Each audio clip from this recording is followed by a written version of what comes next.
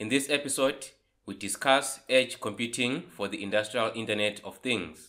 We talk about the key drivers for the deployment of compute capabilities at the industrial edge, the IIoT edge computing technology stack, distributed edge computing model for IIoT, and the building blocks for artificial intelligence at the industrial edge, among many other topics.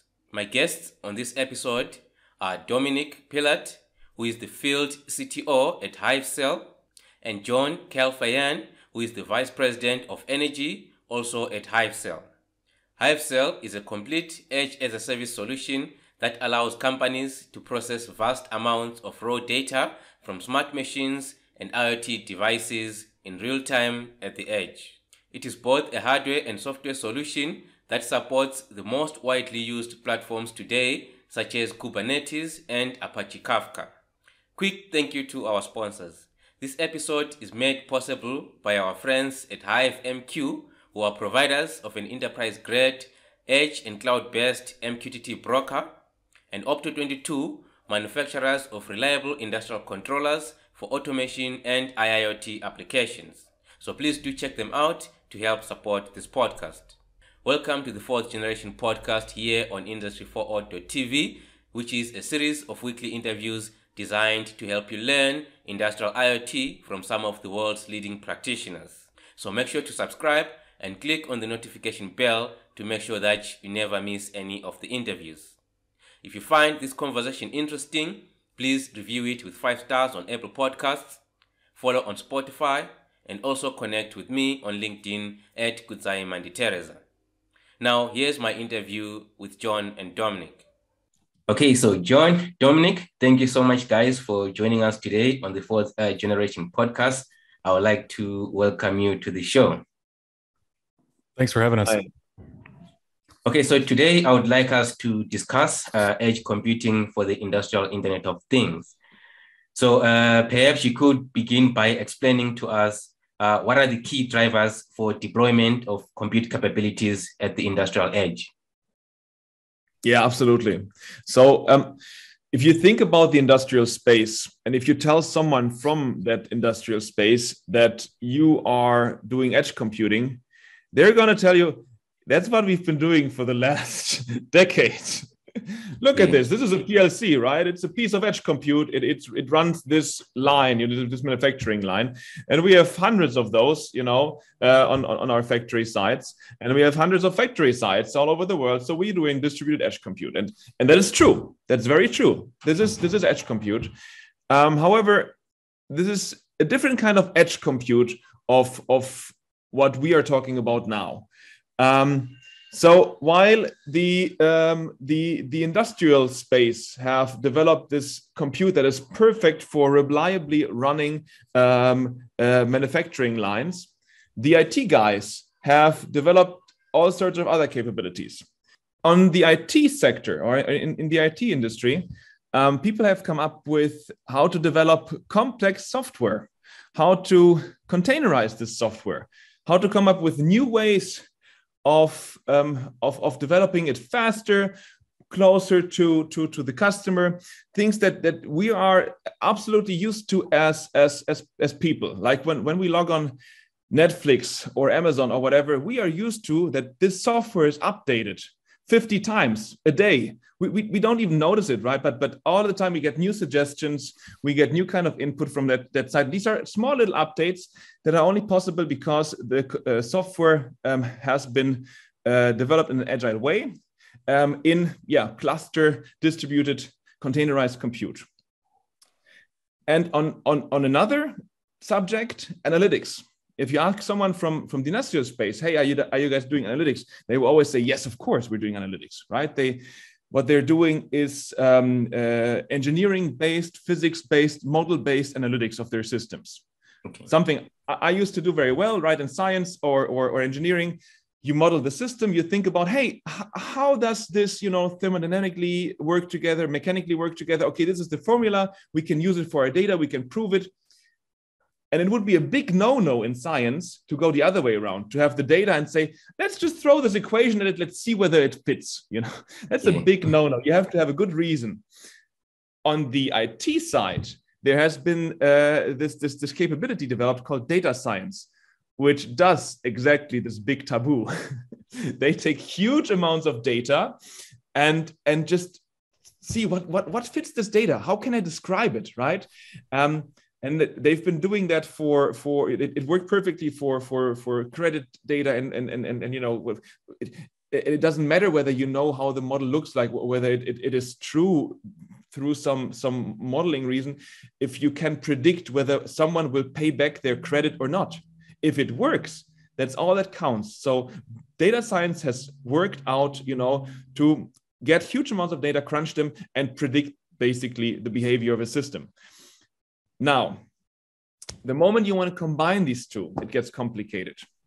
And this is what Industry 4.0 is all about, right? You're not bringing computers. That was Industry 3.0, bringing computers to the manufacturing line. 4.0 is getting all of these capabilities in there. You're connecting it all and getting these capabilities in there.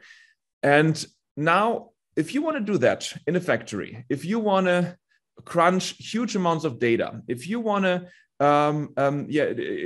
get insights from that, of course, the first moment you say, okay, we can just push it to the systems where the IT guys sit anyways, the data center or the cloud.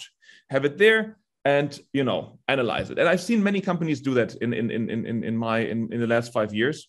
Very often it's just ETL tools, you know, you just get some data from here, from there, put it in the historian, and, you know, collect it, have one CSV file or one database filled with it once a day. It's updated, and the data scientist can just, you know, take it on his laptop or on his NVIDIA DGX machine or whatever machine he uses to do data science with and do his compute.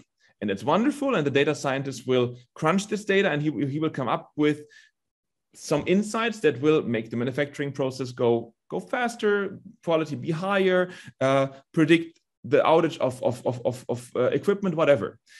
Then he will present that data to his product managers, and they will say, this is great, this is awesome. We need to have these insights within an hour or within a few minutes, because knowing while the process is running, knowing within a minute that the quality will be bad on that batch, that is valuable. Knowing this information half an hour later, you have produced half an hour of inferior quality of your product. Knowing this a day later is worthless very often, right? So you want to have that insight right there, right then on that data. And getting that to work in these networks, right, where you have this, you know, maybe older equipment or maybe not, you know, the full IT capabilities there, and getting all of it transported to the cloud or the data center is very cumbersome. And operationalizing machine learning models then close to where the data is generated might be even more complex. And that's where edge compute steps in. That's where they say, why do we push it to the cloud? Let's just take a piece of cloud and put it right there next to the manufacturing line, right? And have it easy to get the data streamed in there, have options there to aggregate it, you know, work with it, push it somewhere else, have their aggregation done there, use models that are running right on edge there, which comes with all kinds of benefits. You get independent of the internet. You get independent of opening up firewall ports. You have a higher availability. And these are basically the whole process, or the whole big movement of getting the IT world and the OT world, oh no, OT world I had all the time here, now IT world here, and getting them to work together. I think edge compute is a conclusion from these two worlds trying to work together. One other component of that is just data volume, right? You know, the edge, one of my more favorite slides that we use in some of our decks is basically two atoms colliding, right? And it's data, machine learning and AI and IoT, right? And so you've got this incredible amount of growth that's already occurred. You know, the volume of data just in the last 10 years has grown 50 times. And it's obviously not going anywhere, but a lot of that is due to the growth in IoT devices and sensors and all of that stuff. And, you know, I think next year, one of the big consulting firms expects that almost 50% of the data generated is going to be generated outside the cloud, the traditional cloud, right? So that's going to be coming from IoT sensors, devices, metadata, et cetera. And so a lot of that data, though, is fed into an algorithm, a calculation, a model, et cetera. And then all the client or the business user cares about is the output of that algorithm, model, calculation. The input of the data that comes into that doesn't matter, or it's not the business important data that they care about. So pushing all of that irrelevant, quote unquote, irrelevant data that feeds a calculation into the cloud is just wasting money at the end of the day, when if you could do it locally and then just push up the output from that calculation to the cloud, that's really what you care about. That's what the users or the rest of your company cares about. That saves you a tremendous amount of money. I think a lot of people are overlooking the fact that the cloud bills are going one direction, and that's up. And there's basically no end in sight. And then you pair that with a lot of these new sensors, you have very, very high volume, high frequency recording, hundreds or thousands of hertz. That's a lot of data just by itself. And then you combine that with a bunch of other data, and then you're trying to push that up to the cloud through, basically a fixed pipeline, and enable it. Using Edge enables you to utilize much more of your data much more effectively and efficiently. Good way to say that. Okay. Yeah, that's really interesting. So now, when it comes to the implementation, what does the industrial IoT edge computing technology stack look like to you? Yeah, it is. I mean, it's, and you're very right to make this distinction. There is a difference between edge computing per se.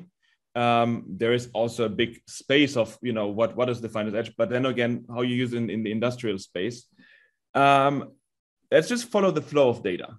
So right now you have a lot of data generated at the machine or at the manufacturing line, which essentially all goes through the PLC or some kind of, PLC hierarchy.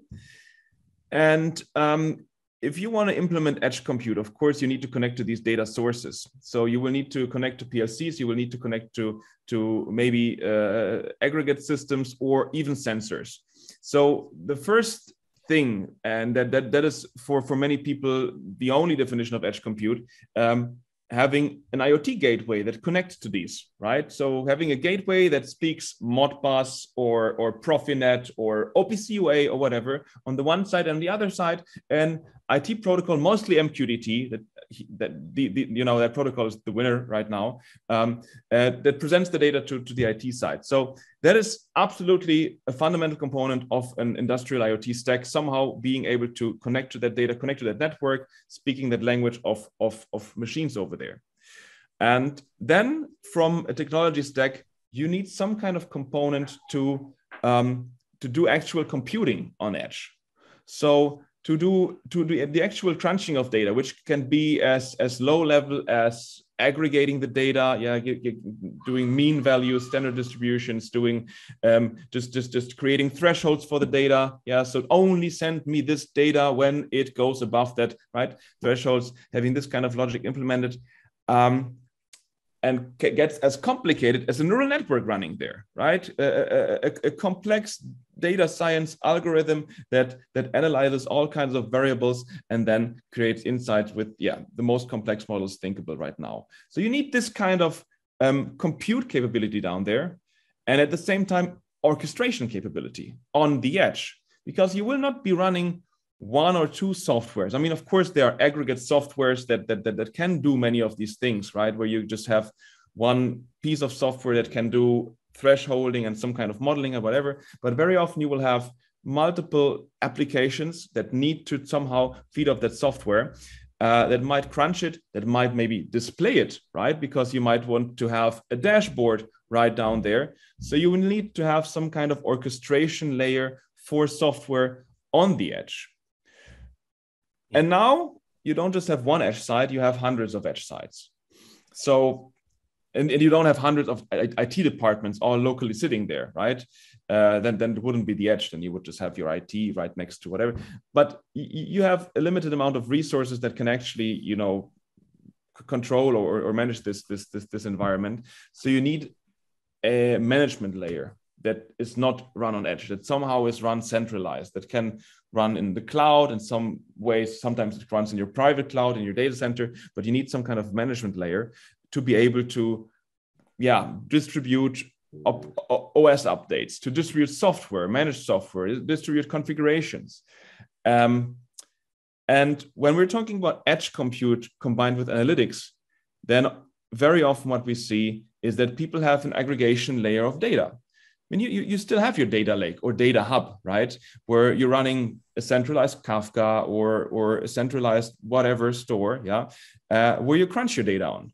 The overall term in data science is lambda architecture. It's the same architecture that Amazon uses and whatever. You have a batch layer where you crunch the data, and then you have a serving layer, a speed layer, where you just use the model that you analyzed in order to produce results. And now this batch layer, of course, you still have the running of the model, you then again can do on edge, right? So this is kind of the data flow of it all. And of course, with everything that comes around it, like for that, you will have to have user management, yada, yada, yada. But from edge specific components, that is the technology stack. Oh, okay. Well, so there you mentioned the fact that you are likely to have your software running in like 100 edge sites or something like that, which obviously has got some form of distributed computing going on, which is not something that comes intuitively, especially when building industrial systems.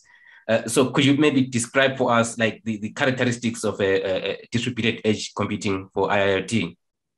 Yes, absolutely. Like maybe one of the biggest things that needs to that is the change of perspective.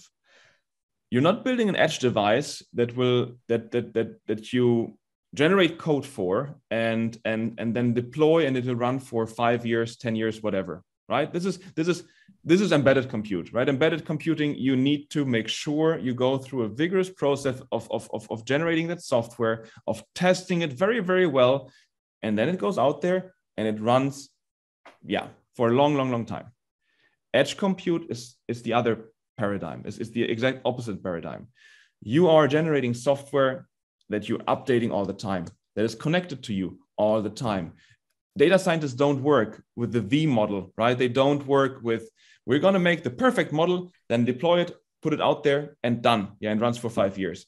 They want to update their models monthly, weekly, sometimes daily, right? The batch changes. Let's update the model, right? Let's take the time to update the model. Again, websites do that all the time and we're used to it, right? They do 50 updates a day and we don't even notice it. And this is the big difference in characteristics of distributed edge compute. And now getting all of this not in a centralized place like Amazon, Azure, or whatever, where you know these kind of automations work in order to make that work, but getting it out to the edge, that is the big challenge here.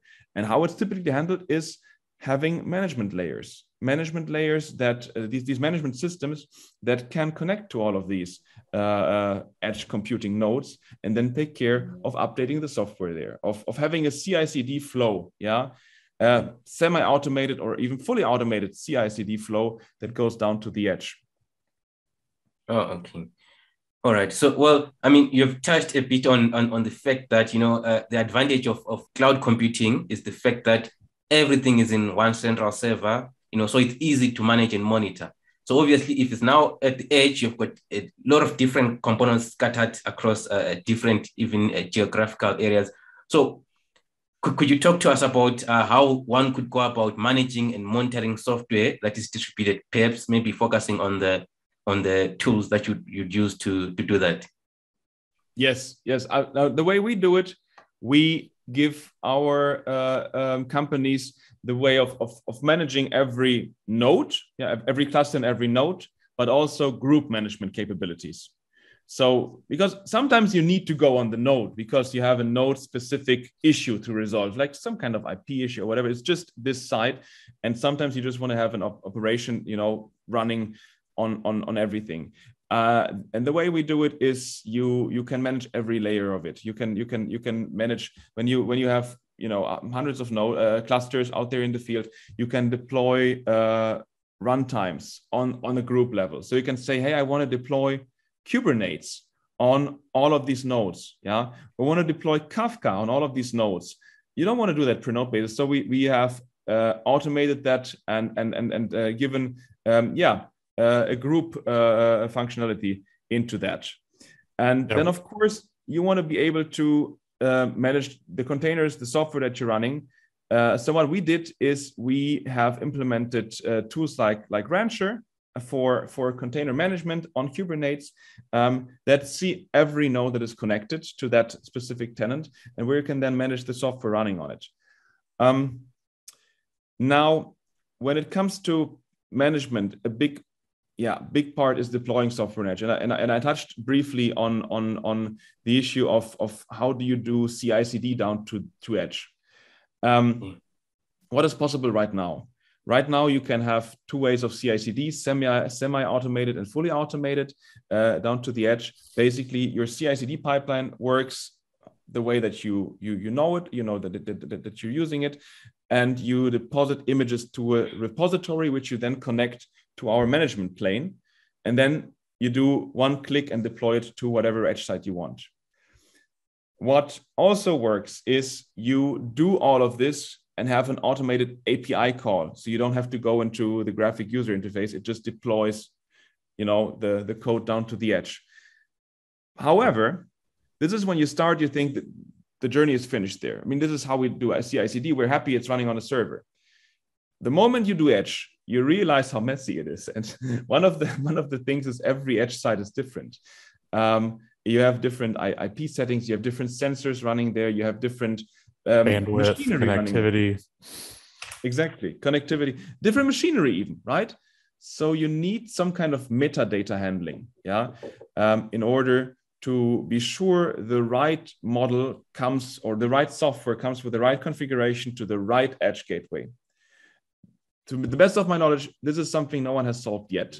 In case someone is watching this and has solved it, please contact me. But we are right now working on that, because the moment you start doing edge seriously, you run into the real life problems. And this will be one of the big next steps, making management of deployed software on a node basis, like aware of the location it's going to, possible. Oh, okay. I mean, well, talking about messy, industrial data is typically it's messy itself. There's many different formats from many different sources. So, like, I'd like to find out about the data governance approach as far as industrial edge computing is concerned. How does that work? Yeah, absolutely. I mean, data governance, it has at least two dimensions, right? One of them is, of course, the process side. When you are an organization, you need to make sure that you have processes in place in order to secure your data, ensure in integrity of your data, and privacy, all of these things. The other part is having best practices and having ensured that best practices have been used when creating software or any tools that you are using. And we are trying to employ as many best practices as possible on our level. For example, we authenticate every single node on a hardware basis. So there is a hardware generated key that every node, by the way, I'm always just looking over here. They're just standing here. This is why I'm looking at this stack, right? So nice. So every one of these nodes, has a hardware generated key inside, and this they use to authenticate and say, yes, I'm here and I'm allowed to talk to this network. The moment you tamper with that node, like for example, you're a hacker, right? And you made your way into one of the industrial manufacturing sites, and you brought your laptop and you are trying to somehow flash a Kali Linux, instead of our OS into that node, because then you can attack everything. The key doesn't work anymore. The node is not authenticated, and it's just not recognized. So this is one of the ways of protection. Of course, we offer encrypting data, right? Encrypting the data that is stored on a Hivecell. It comes at the price of that always, encryption always comes at the price of lower compute, lower performance. So we have customers who choose to encrypt. We have customers who choose to not encrypt. Then another thing is that we separate very clearly between the management traffic and the operational traffic, right? So there is the management of the Hivecells. This traffic is a completely different network than the traffic that actually crunches the data and uses the industrial data. Yeah. So whoever manages your platform does not have access to your data. A big important thing to have and ensure. And of course, we take care of, or we help our customers to take care of data integrity. A big part of that is just bringing edge and storage compute and storage to the edge, where if it wasn't there and you had to send it over the internet and the internet is gone, you lose data, right? So this is the first thing. And then on a cluster basis, whatever we do and whatever software we deploy, we make sure we have a replication of storage. So in case a node fails, you just have your data replicated there. I think to that point, there's a huge push, obviously, from all industries. People want to, leverage machine learning and AI.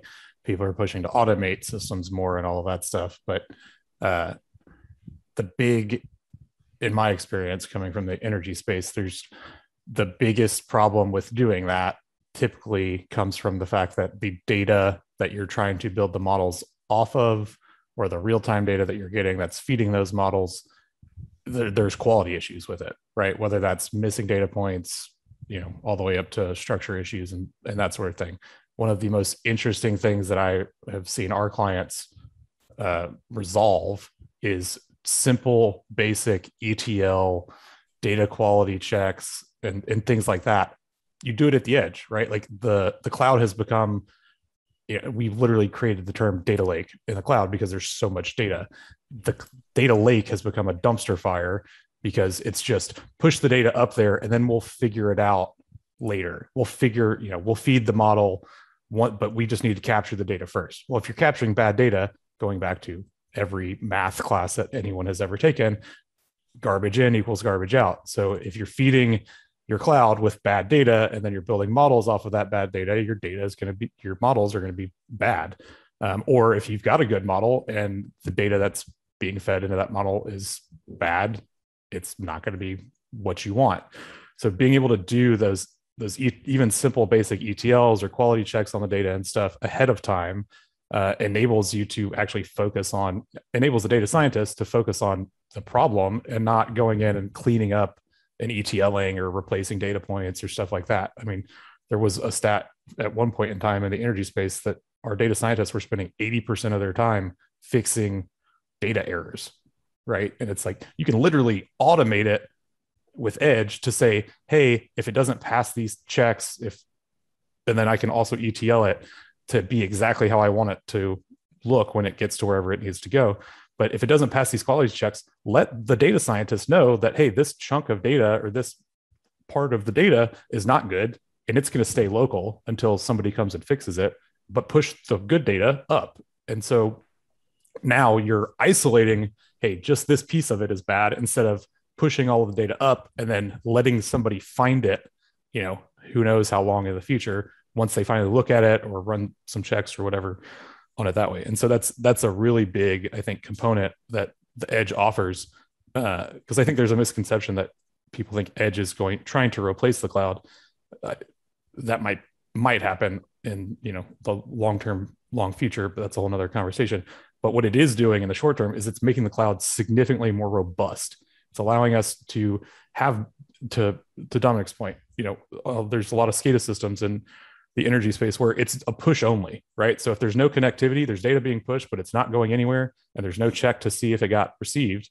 Well, if you had an edge device there and it was running something as simple as Kafka, like we offer, if there's no connectivity, it just runs it and stores it locally. And then when there is connectivity, Kafka automatically backfills that data, and there's no gaps, there's no missing data, there's nothing. So data quality is such a overlooked but important part, I think, of what Edge kind of brings to the table. Okay, well, you've brought up an interesting technology there. I mean, Kafka, even Dominik earlier on referred to it. So maybe let's dive into Apache Kafka a bit. Like why precisely why would you want to have Apache Kafka at the edge there, and what does that architecture look like? In general, the value proposition of Kafka is it's a streaming data platform and at the same time an integration platform. It does something that many other tools also do, but it does it all at once and extremely high performant and reliable, and all these things that you want to know, want to have. Well, what does it do in general, right? You just write data into Kafka. The Kafka brokers take the data and write to disk, and then make it available for all kinds of other applications to use that data. Kafka writes that data into immutable logs, so they're called topics and then partitions, where you just can be sure, hey, everything that was generated is also there, right? It's like a ledger. You can do that at incredibly large speeds and volumes. It scales very, very well. So, I mean, it's the backbone for LinkedIn. That's where it was developed. It's the backbone for many, many big applications out there. We have all kinds of data streams coming together, and you need to present them to your data scientist eventually, who makes models out of them, who create insights. And why is that important for the industrial space in general, and why is that important for Edge? In my opinion, Kafka is an incredible tool for generating any digital twin. Because of this, it's not a typical database or whatever. You just you log everything into it, and it's there for you to use at an incredible speed and incredible, also when you use it, ease of use. And so this is what people have been doing. They've been using Kafka for predictive maintenance. They've been using Kafka for optimizing quality on their side. By the way, if you want to learn more about that, my good colleague and field CTO of Confluent, the guys who are bringing enterprise Kafka to you and make it a bit easier to use, by the way, Kai Wehner, he has written a lot of blogs about how to use Kafka in the industrial space, and he's also written a few blogs about how to use it on Edge. Because the moment you're realizing, hey, wait, I can use that as a digital twin, you might realize, hey, how does this scale if I have 100 factories? Do I want to have all my digital twins and all of this information in the cloud, or does it make sense to have the complete digital twin, on Edge? And generate insights there, generate value right there at the edge, and maybe just have an aggregate and high level information in the cloud. And that's what you can do with Kafka. You can run Kafka on multiple sites, and you can replicate that data into a centralized cloud. You can do full replications, or you can just send aggregates into a centralized Kafka. Many people just use Kafka Cloud, Confluent Cloud, which is a fully managed Kafka broker. So you don't even have to do any of the heavy lifting of having it run somewhere. You just use it. And on the other side, you can have Kafka running on premises in a factory. However, that right or to the point or up until 1 or 2 years ago, it came with the task of building up an infrastructure in order to run Kafka there, and then also managing your own Kafka on premise, which is a task that you might be able to do on a few sites, especially if you have very good staff, there. But once you want to do that on multiple sites, hundreds of sites, it gets complicated. Even if you can remotely connect to everything, it just gets complicated to do that. So one of the big things we have done is we've put Kafka here, right? So this thing is actually right now a running Confluent cluster. I have deployed it. And I have no idea how to deploy it properly, but it is deployable through our platform. So it is click deployment. You say, hey, run it, make it run on Kubernetes and have it there. And this thing can literally be used anywhere. You can put it right there on the factory floor. You can put it right on your remote site. You can manage it from the cloud, and you can get the management also as a service from us. So we will make sure you have your Kafka running, your Confluent platform running wherever you need it to run. You just utilize it. And then all you do is you populate your digital twin, you use the data, you crunch your numbers, you use your machine learning models that will feed off that data, you replicate whatever you want to replicate into Confluent Cloud or any centralized Kafka unit, and have this incredible, I would say data hub, right? Because that's the moment where you not only have data at rest, you have data that is written to disk. So the rest part is there, right? So you have all of the data, it's persistent, but you have all of the data that's coming in and that you can use right now in order to generate insights. So that is the idea of Apache Kafka used at the edge in the industrial space. Oh, okay, that's interesting. All right, so how does the edge computing enable artificial intelligence at the industrial edge? I will just give you an example. It's the same story. You want to optimize a manufacturing process, and you're able to collect the data. You might not be able to collect it at the right timing. So we already talked about that the edge enables you to collect data where it's generated and then form aggregates and things like that. But the moment you want to operationalize artificial intelligence, it gets very tricky. What I've seen people do is they would do data science on their industrial data and start with simple data science models, something like decision trees. So decision trees are essentially case structures. Yeah. So if one of these cases happens, you go in the next level, and if the temperature is like this and the pressure is like this, and I don't know, you're using this and this kind of material, explosion, I don't know, right? So it will just be a very, very simple and human understandable thing. And then what you can try to do is, in order to operationalize this model, this knowledge that you've just created, right? So you have decisions you can make in order to get to favorable states of your process. You can think about, okay, if I want to operationalize this, I'll put this knowledge into the ladder logic on the PLC. Right. So then, the PLC is ladder logic. So this should, in theory, work. You can do that. And then you have the PLC with, better logic running on edge.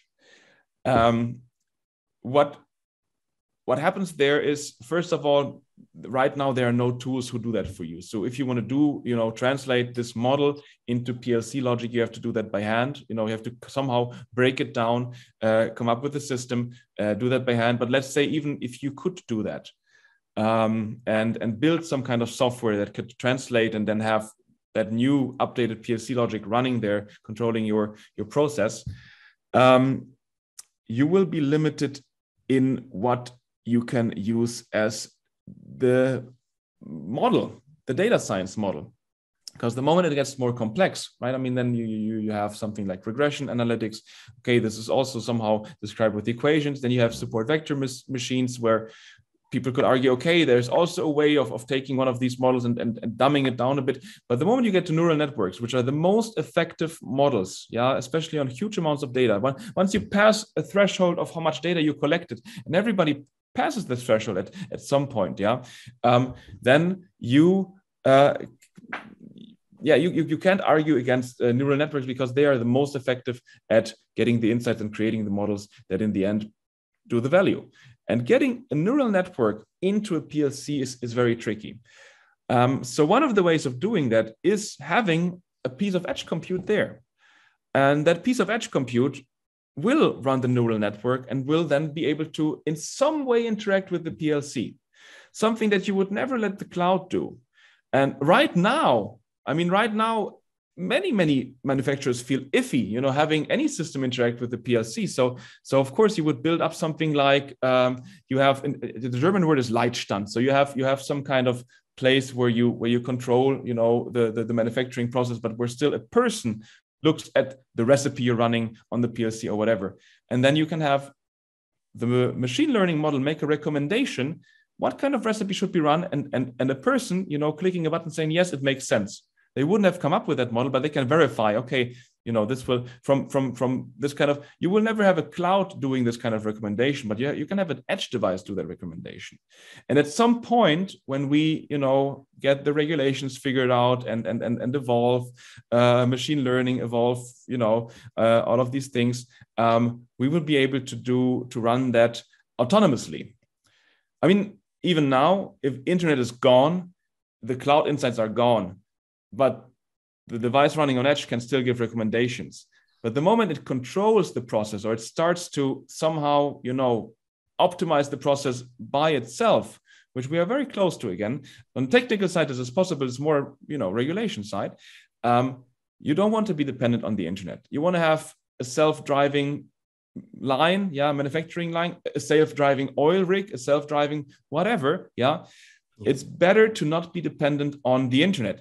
Tesla has figured that out. Any manufacturer of self-driving cars knows that. You need to have the bulk of your compute happening there on edge, and it's the same for any other edge or for any other application that needs to somehow get in this direction of autonomy.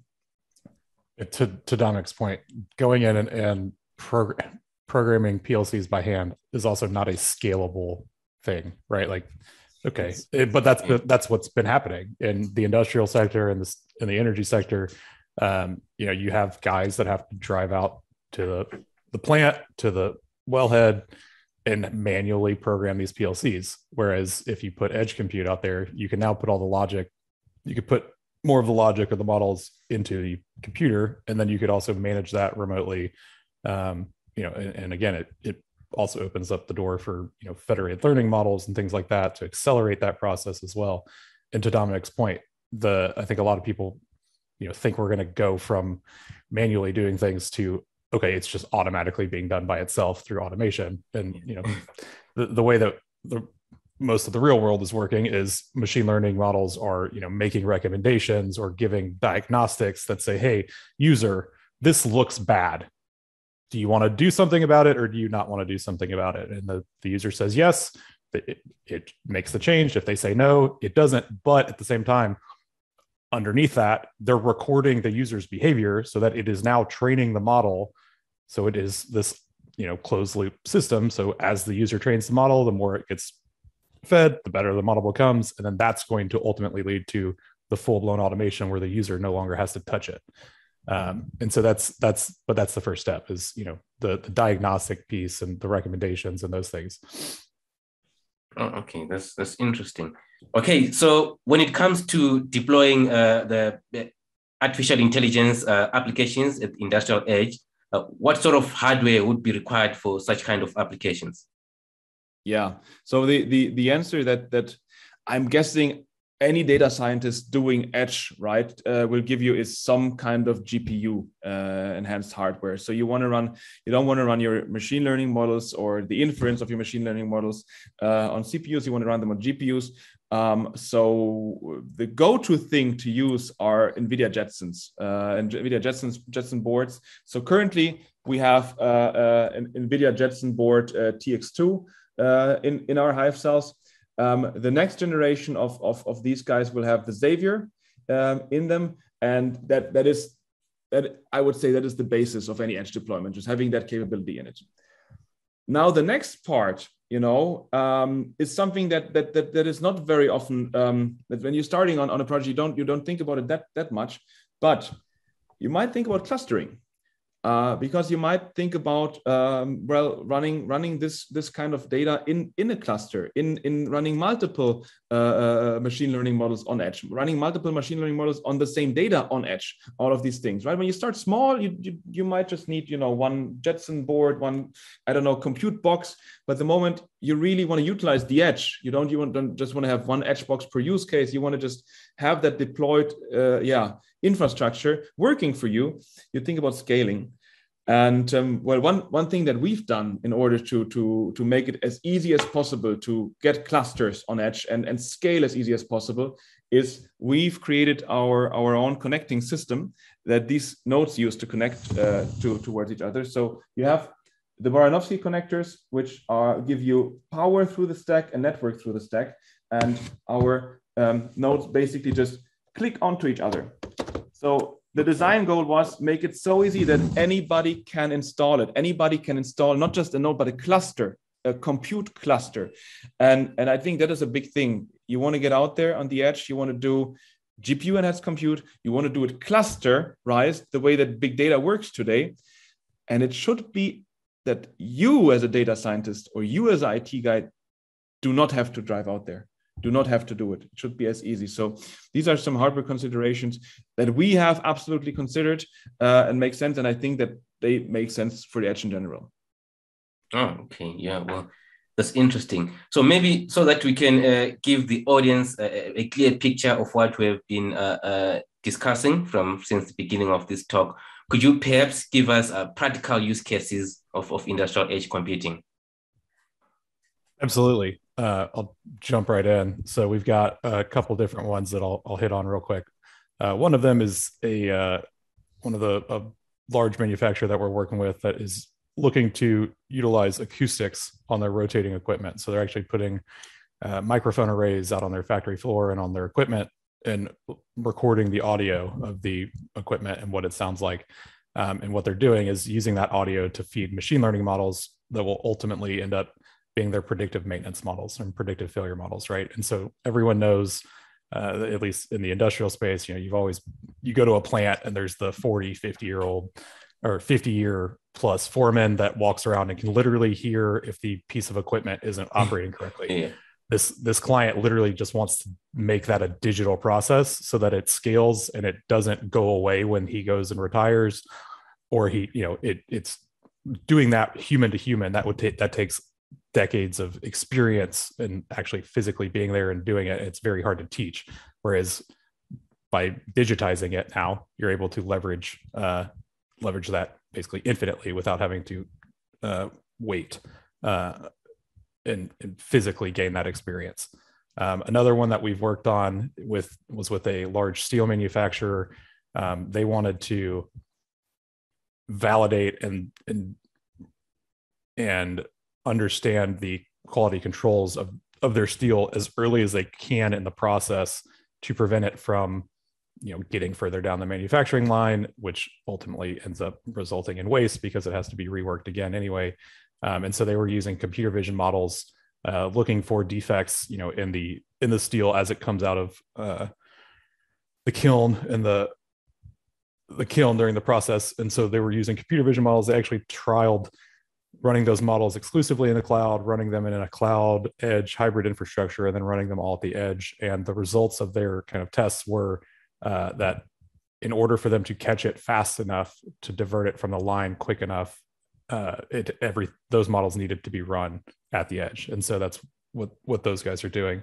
The use cases for quality control in manufacturing are endless, though. I mean, with computer vision and the ability to have highly available edge compute right there, you're really starting to get into some really cool stuff just because of what that enables. We're also working with some clients in the energy space. One of them utilizes natural gas, creates that or they have generators that utilize natural gas in the oil fields that turns into electricity, and then they use that electricity to run the next generation of drilling and frac and completions equipment, as a way to reduce the carbon footprint, but also as a way to reduce the cost of diesel fuel that they're no longer using. Well, their entire control system runs on a Hivecell cluster. And the reason they did that was because they had to have a highly available, redundant, fault-tolerant, fail-proof solution because they're dealing with live natural gas. I mean, the worst case scenario with that is a explosion. There's death, environmental risk, all of that stuff. And so having high availability Kubernetes cluster running where if one of the nodes did fail, everything fails over, you're not worried about you're losing control of your equipment, even with the built-in battery backups and stuff, right? Like all of that is extremely critical to operations like that. So anytime you have those critical operations or control systems that failure is literally not an option, this is a very, very good solution. We're also working with a couple clients, both in the energy sector and other sectors, around being able to deploy kind of what we talked about earlier, diagnostic models to users in kind of pseudo disconnected environments. So, for example, in the oil field, you might have kind of a disparate or intermittent, internet connection, right? So you might have it one day and the next day it goes away, the next day it comes back, et cetera. Well, they wanted to deploy, the learnings and these machine learning models that they had built in the cloud back at the office. They want to deploy that knowledge to the field so the guys in the field can use it to make the decisions, because the guys in the field are the ones that actually have the hands on the equipment. And so doing that at the edge enables them to have those insights without having to have connectivity at all, right? So you're able to transfer that knowledge of the masses, of the company, of all of your data sets back out to, the individual locations and the actual user who's using the equipment, who is, you're trying to get to make real-time changes to the operation or to your manufacturing line. So those are just a handful of use cases. There's, the really cool part about the edge is the longer you sit there and think about it, the more use cases you can come up with. But that's the exciting part. That's also why kind of our form factor is such a great thing, because as you sit there and think about it, the more use cases come up, right? And so that's one piece of the infrastructure problem, especially with edge, that is worth noting, right? The minute you get infrastructure in place and you have one use case, it's a waterfall of other use cases typically come after that. It's like, oh, well, if we can do that, then we can also do this, and then we can do that, and then we can automate this. And so having something that is scalable out there, where you don't have to send out a technician to add another rack server or anything like that, makes the process much, much easier. Okay, yeah, well, that's interesting. Those were quite compelling use cases. So maybe let's talk about those colorful boxes behind you there, and the complete solution. What you term the edge as a service solution. So maybe you can just give us a breakdown of that offering. For sure, yeah. Think of us as infrastructure edge as a service. We're literally doing what the cloud did for the data centers, but now on-prem. So everything we do is as a service, so you don't own the equipment. And some people might think, well, why would I ever do that? That's not the way we've always done it. And so the benefits of that are numerous, right? So what that means is that we handle all of your OS patches and updates. We handle all of the framework patches, updates, and licenses. So the licenses are included. If the hardware itself fails, we replace the hardware. It's part of your, just like in the cloud, when you don't even see it because it's in AWS's data center. But if one of their servers fails, you never see it. Your experience never changes, and that's exactly what we're aiming to do with our stackable cluster design at the edge. But again, if the hardware fails, it's part of the as a service offering that we replace it. And then if you're on a long-term contract, we'll replace the hardware, or not replace it, we'll upgrade the hardware every 3 years. So it's an evergreen model where it's as hands-off and as worry-free as possible.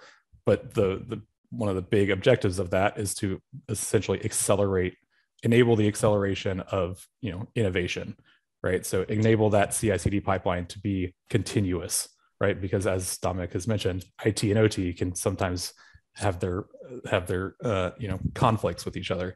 What we enable is the ability to deploy and provision not only remotely but also at scale, right? So you can do this at one cluster, or you can do this at the same time on thousands of clusters with our backend management layer called Hive Control.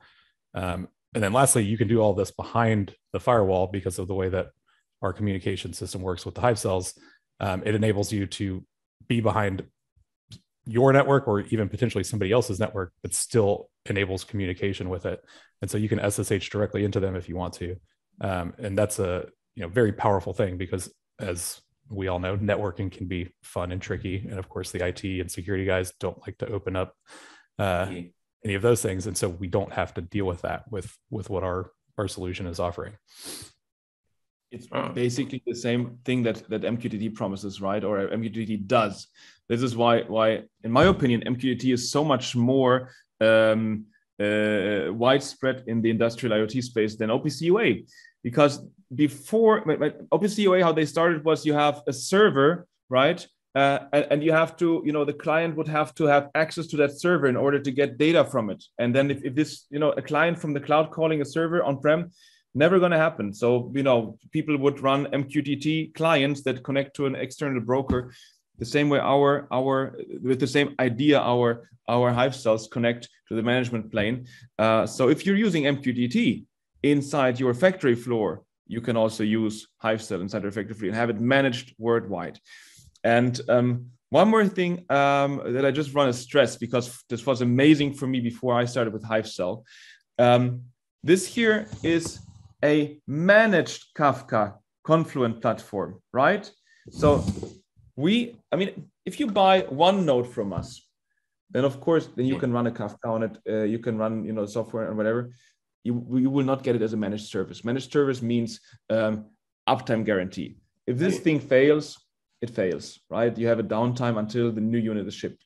But the moment you have a cluster, you can have it with an uptime guarantee, right? With an SLA. The thing that you want from the cloud, you can get at the edge from us. We run the cluster for you. We run the Kafka for you. You don't take care of it. You don't have to, we just take care. It's a managed service, operational service, however you want to call it, right? With an SLA. So when I learned about that, it was mind-blowing to me, because that means if you are doing your industrial IoT project, you can basically just swipe a credit card and order a Kafka on-prem, order a Kubernetes on-prem, and go crazy, right? Don't have to care about it. Don't have to manage it. Awesome. Yeah, we're democratizing the infrastructure, right? I am the definition of this. I'm a mechanical engineer. I was a mechanical engineer because I have to see and touch the things that I understand. I love physics, hate chemistry, right? Like, it doesn't make any sense. I have no business being able to set up a Kubernetes cluster. I don't program, I don't code. We've made it so that I can set up a Kubernetes cluster literally in 15 minutes with no knowledge of what I would even do with that. And that's what we're trying to do. We're doing what the kind of low code, no code software of the world is doing, but for the infrastructure piece. Oh, okay, that's interesting. And maybe just for interest's sake, I don't know if you touched on that part a bit. What are the specs for the Hivecell box, for one box? Do you have them handy? Yeah, so we've got two models. Our Horizon model, which is our ARM base model. It's got a 6-core CPU, a 256 CUDA core NVIDIA GPU, 8 gigs of RAM, half a terabyte SSD hard drive, built-in battery backups. The other one is our perimeter model. It is an x86. It is, I believe, 8 CPU cores, 32 gigs of RAM, and a terabyte of NVMe. And again, that's per node. So it linearly scales as you add more nodes. Awesome. Okay, so in conclusion, can you tell us briefly about Hivecell, the company? For sure. Hivecell was founded back in 2015 by our 3 co-founders. One is a mechanical engineer who has been in the software cloud space. One is an electrical engineer who's been in the electrical avionics aviation space. And the other one is our software architect. And so it's really a very nice combination of both mechanical, physical form factor, electrical efficiency and electrical components and design, and then the software component as well. So it's been a very nice marriage as far as those go. We've got offices across the US as well as in the Ukraine. And we've got a long list of software and hardware partners that we're constantly looking to expand. So if you've got a containerized service or a virtual machine run service that you're looking at potentially deploying at the edge, or if you're a software company that you have clients that want to deploy at the edge, give us a shout, because we'd love to be that easy button for you. Okay, awesome. All right, Dominik, John, thank you so much, guys, for taking time to share your insight with us on the show. Thank you so much. Thank you. Appreciate it. The pleasure. Okay, cheers.